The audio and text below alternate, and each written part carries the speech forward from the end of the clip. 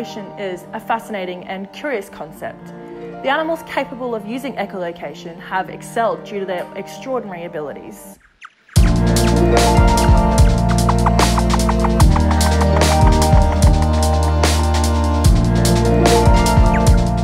Echolocation is a highly developed sensory adaptation in which order's Chiroptera and Cetacea are able to detect objects in their habitat niches through the utilisation of reflected sound. It has evolved in at least 5 mammalian lineages. Convergent evolution has allowed these two orders to adapt to life in a low visibility environment in a very similar way. Echolocation plays a vital role in the animal's ability to obtain information regarding the position, size, and other biological makeup of an object.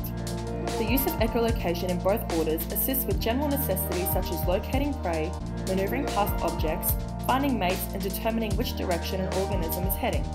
Essentially, echolocation is a form of communication where the mammal is able to access information from its environment via the use of a specialised type of acoustics.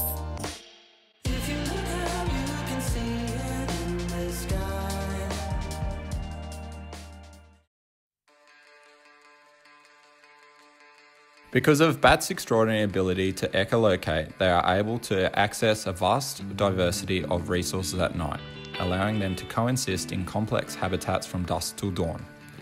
Bats take advantage of the abundance of insects available during the night. The bat's large ears facilitate with sounding out acoustic pressures emitted by the bat's own echolocation. The diversity of bats' frequencies varies depending on the different hunting behaviours. Bats open their mouth to emit sound, which serves as broadcasting system to help transmit sound waves or clicks to locate fluttering insects. During flight, they use constant frequency signals that allow them to listen and detect the movements of the intended target.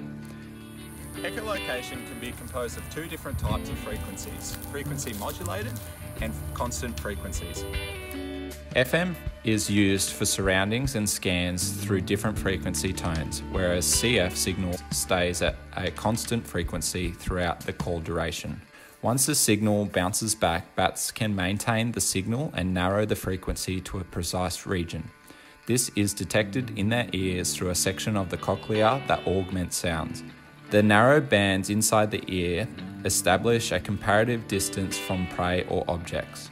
With the comparative frequency ranging from low 50 decibels to a high 120 decibels, bats can identify objects through these frequencies.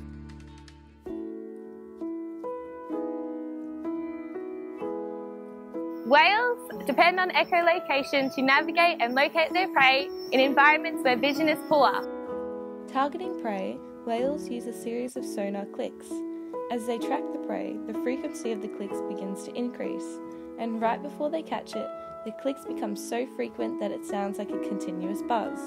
Echolocation in whales is achieved through pressurized air being passed through the nasal sacs and the phonic lips, located near their blowhole. This produces a sound which is then concentrated into a beam through the fatty organ known as the melon.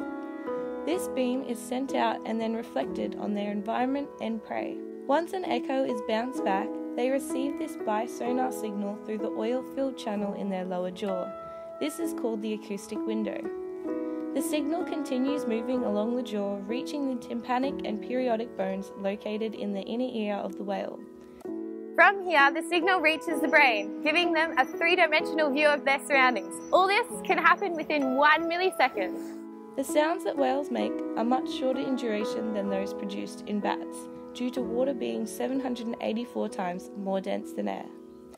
This greater density means sound moves 5 times faster and is the reason the odontocete's echolocation ranges up from 50,000 to 200,000 Hz. Compared to a bat, a whale can gain an acoustic vision of up to 500 meters, way more than they could picture with just vision.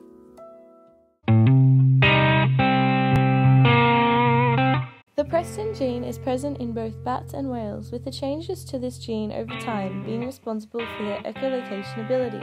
Both groups independently evolved this trait due to similar evolutionary pressures within their environment. This protein is expressed in the outer hair cells of the basal membrane within the cochlea of the animal. The gene enhances the basal membrane's response to rebounding sound waves, making the animals more sensitive to hearing higher frequencies and dynamic ranges. Because of this unique convergent evolution, a phylogenetic tree based on their amino acid sequence would group bats and toothed whales together.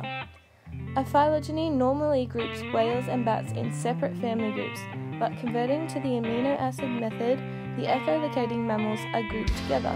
So come on in.